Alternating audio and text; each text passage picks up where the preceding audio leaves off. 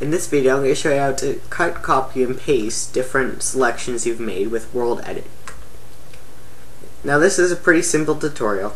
All you have to do to copy something is type in, well, first you got to select. So you might want to click the screen now to go see how to select different pieces of land. Then come back and watch this video. Now that you know that, I'm going to select this chunk and then I'm going to copy it. Whoops. That just copied that whole chunk.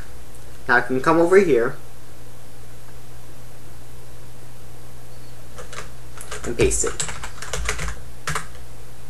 And there you go. You just copied and pasted a chunk.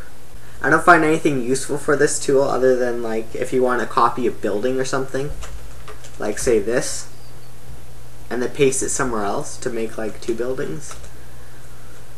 But other than that, I don't find any other use. So, and then it's the same thing with cut. So you want to say cut. It will take out the whole chunk. I'm kind of lagging though, so give it a second. There we go.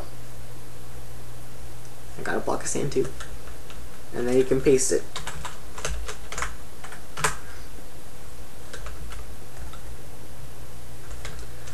But of course, you can always undo it.